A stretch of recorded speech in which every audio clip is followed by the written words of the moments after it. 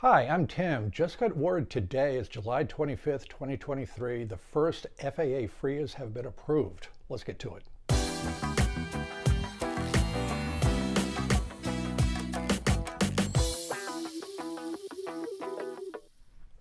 As part of the FAA's remote ID program, one of the ways in which you can fly without remote ID is in a FRIA, or an FAA Recognized Identification Area. Per the Act, FRIAs are requested by community-based organizations, in our case the Academy of Model Aeronautics. The AMA will forward that to the FAA.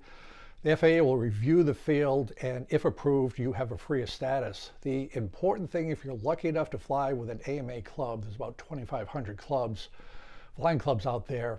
If a FRIA is approved, when remote ID kicks in, becomes effective on September 16th, 2023, you do not need any equipment whatsoever to fly your model and still be, as a recreational flyer, completely compliant with remote ID. Again, in a FRIA, recreational pilots can fly their RC models, any type, and they're compliant with remote ID. As I've said in several videos, the FRIA approval process is on track. There's just a lot of stuff that had to be done. The latest hiccup was a required environmental review. That delayed everything until the first week or so of July before the FAA could offer FRIA approval. That has happened. I've known for a little while that some FRIAs were approved because our club field here in Georgia does have their FRIA approval. The AMA came out today with the official notification. So we've got a little less than 2 months before the September 16th date. I would expect a lot more FRIAs to come out.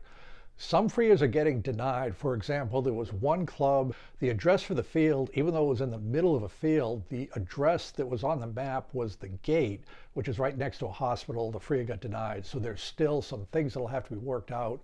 But FRIA approvals are coming through, clubs are getting them, and that'll be a huge plus for the flyers that can fly at an AMA field. No equipment required at all for recreational RC aircraft flying. Thank you for joining me in this video, and I look forward to further updates with remote ID and electric RC flight in general. Thank you.